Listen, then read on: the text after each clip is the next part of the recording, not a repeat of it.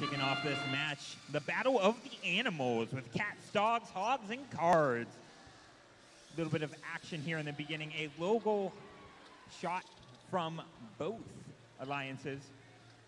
14-6, and we're going to tele-op with a lead advantage to the Red Alliance. 1024, take a look over there at their mechanism.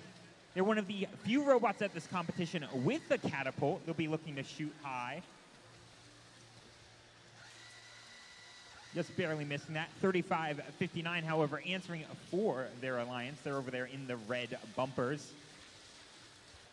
High shot from 1529, just barely missing. However, their alliance partners 49-26 do make it in themselves.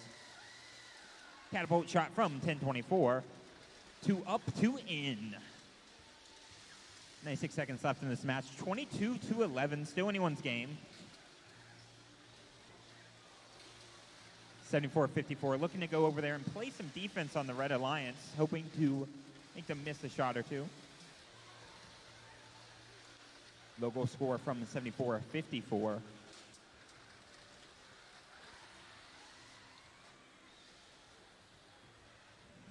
1529 trying to find a blue cargo ball in a sea of red. Playing a little bit of defense on 1024. Going to keep them from gathering those balls. 35-59, ejecting out an opponent cargo ball so they don't score it themselves.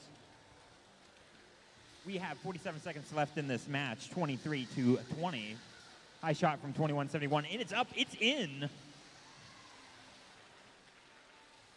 High goal shot from Galactech. With a 7-point difference with 30 seconds left. Robots preparing to climb. Right now, 2 blue robots. Let's make that 1 blue robot looking to go up and traverse. 74-54, looking to use those 2 claw hook mechanisms to extend up to that reverse bar. Opposite side of the field, 1024 looking to also do the same. They're able to get their mechanism on that traverse bar, and they do successfully get there. Let's see if the Blue Alliance can answer this. 4 seconds left in the match. Cyberherd's trying to get up. Not quite moving.